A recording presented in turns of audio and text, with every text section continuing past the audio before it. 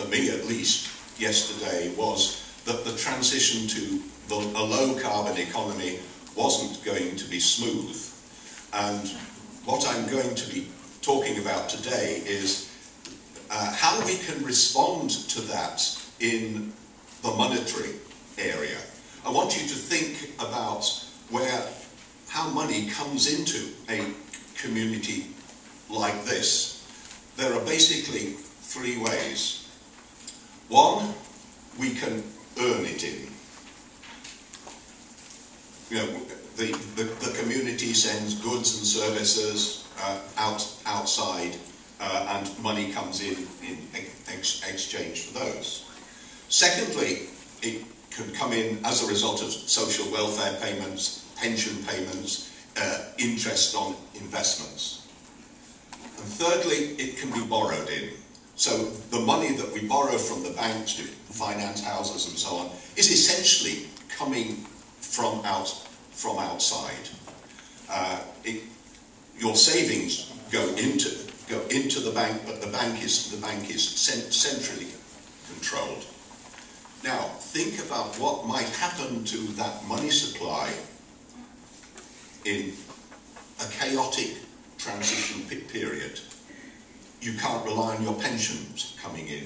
The social welfare system gets difficult.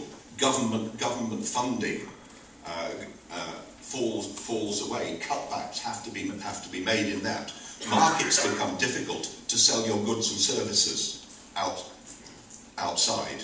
And even though the banks might have money there, they're not prepared to lend because they think it's risky, and you think it's risky too, and you're not prepared to borrow. So in other words, the amount of money in circulation in this area is going to shrink, because all the time we're buying goods and services from outside, so the money supply in the area shrinks, which makes it more and more difficult for us to trade with each other.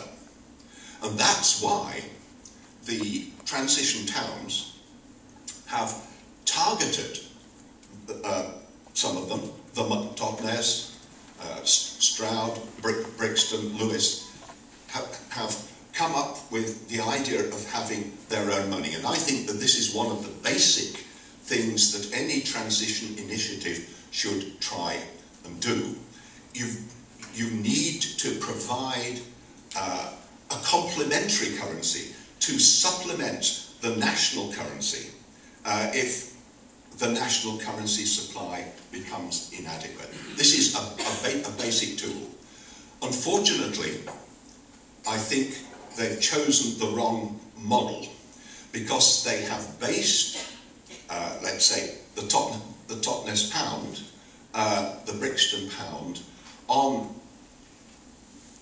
the sterling pound. So you get your Totnes pound by buying it with a sterling pound, and the sterling is put in a bank to make it exchangeable. So the two are still linked. There's no new money created in the community because of that.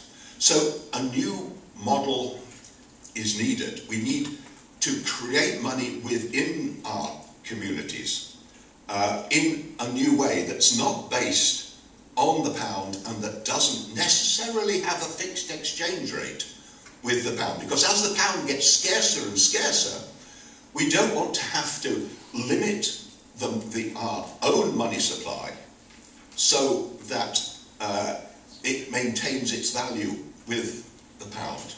So the transition initiative in Kilkenny, in Ireland, Future-Proof Kilkenny, is working with FASTA, my organisation, and we're planning a currency that will go into circulation on a debt-free basis.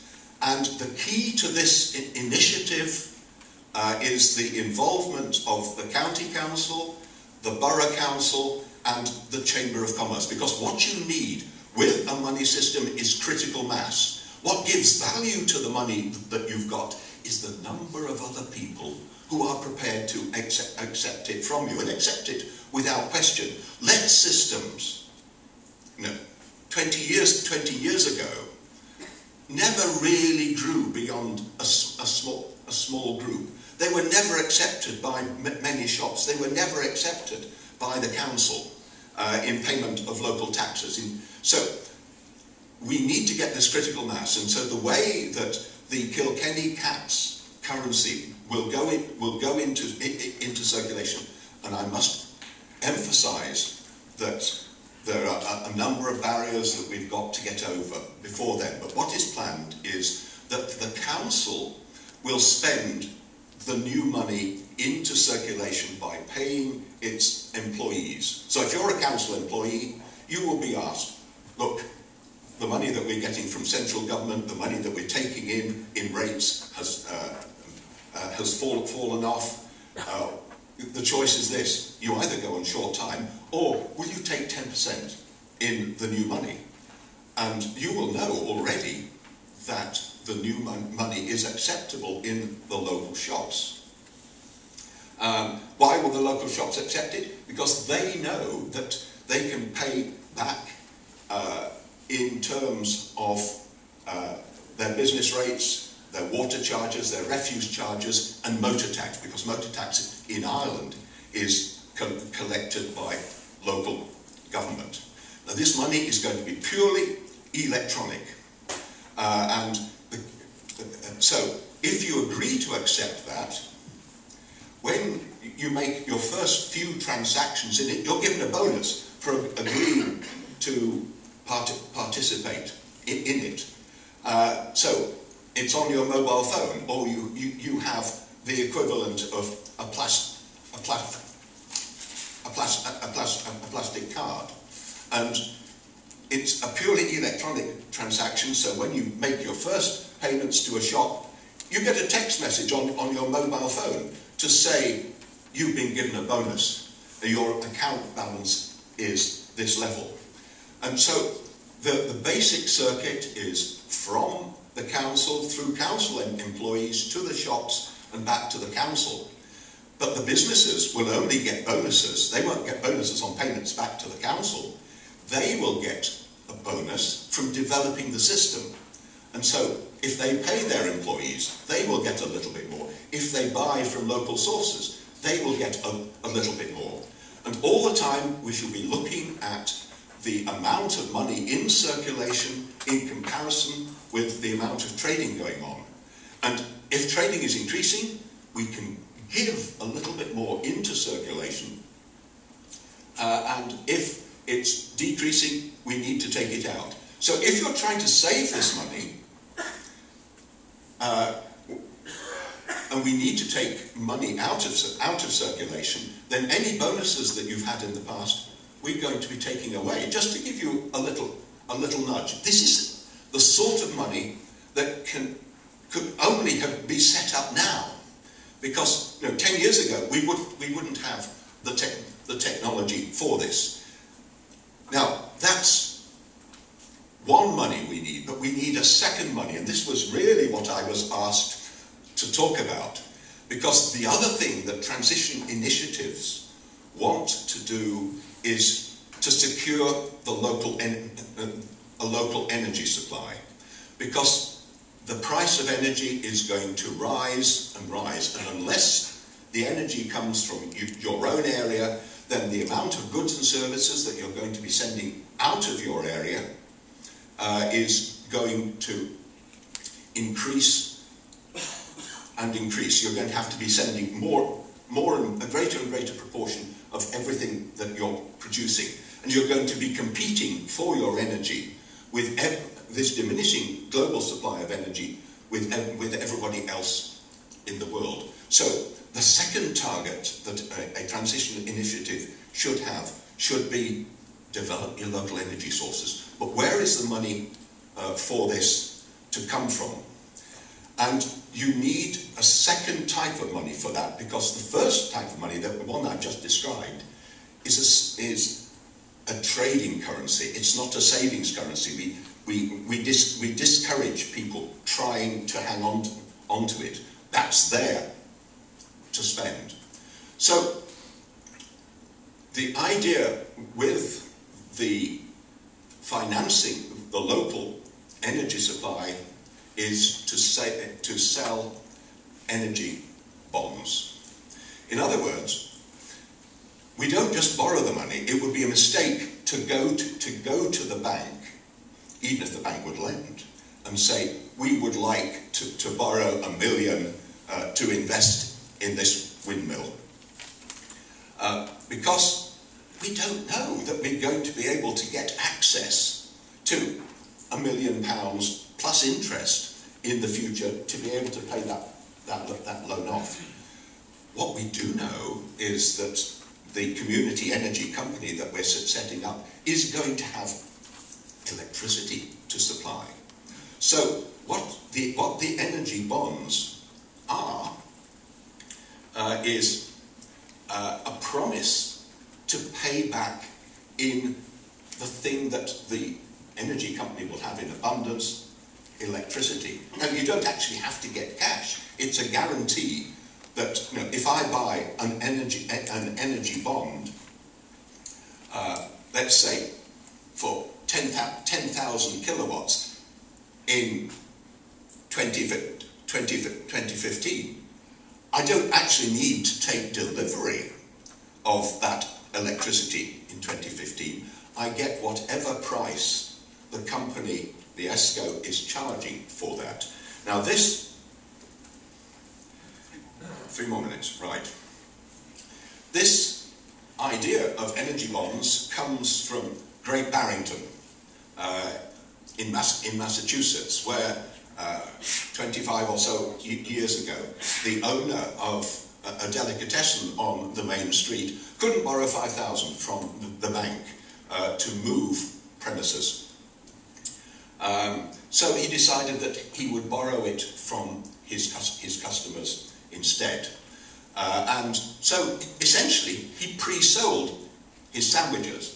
He had these printed up. You can see the date there, valid after. So he knew when he was going to move. He didn't want all the demand for pre-sold sandwiches to come in on the first month. So he sold some for delivery in October, some November, so some December and some January. And of course the price changed. If you were buying sandwiches for delivery in October, you paid less than the $10, but you might have paid $9.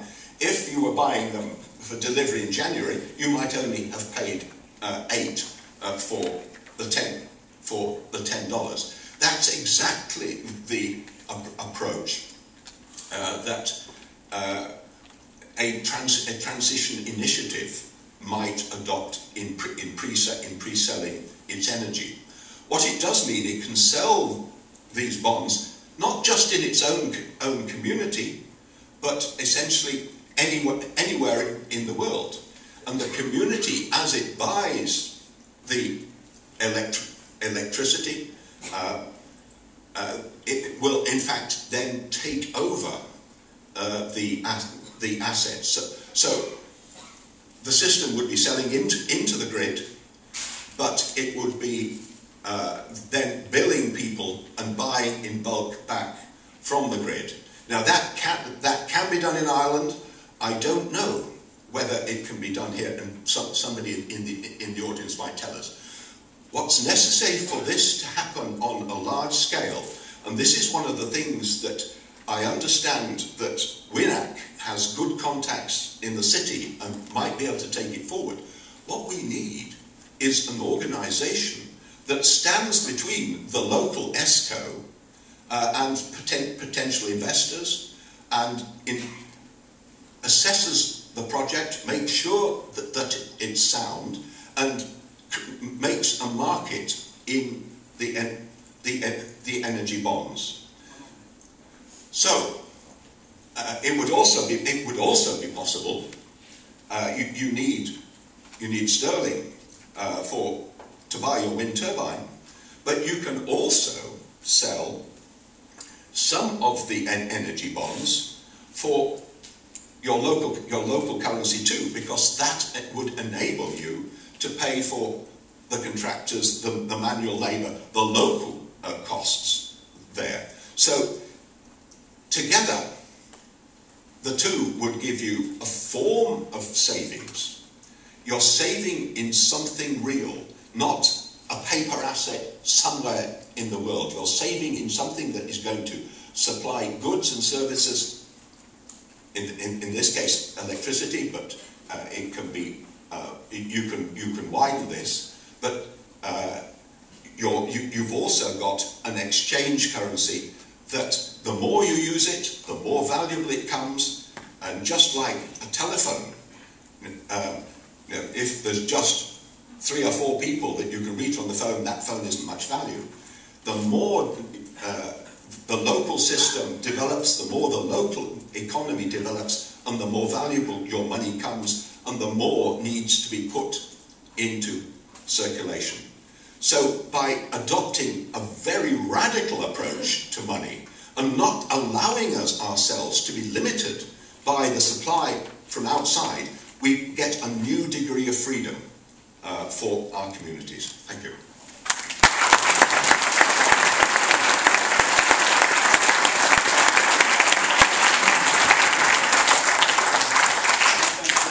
Excellent. Can I invite you then again to talk to a different neighbour, if you like, and again have a quick chat about that presentation.